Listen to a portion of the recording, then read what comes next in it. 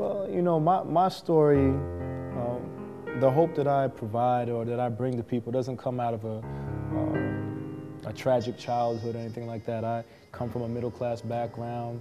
I had my father for my first 10 years of life in the household, and then afterwards he was still a part of my life.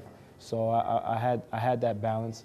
I was able to go to college and graduate. The moment in my life that really set things forward for me did, though, come out of a tragedy, and that was the death of my father in 2000. It really struck me then that, you know, if I was to die today, what would people say? I didn't feel like I had accomplished enough. I didn't feel like if my life ended then, that I had done enough to be proud of, for people to say great things about me like they said about my father.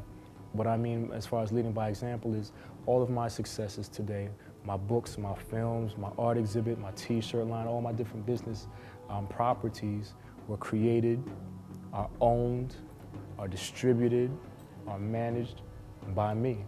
If you can't find a way, then make a way. And we show by example, I show by example how you can make your own way through anything, through any adversity. And that's where the hope comes in. Peace, this is Hotep, the one-man brand, and I am chosen.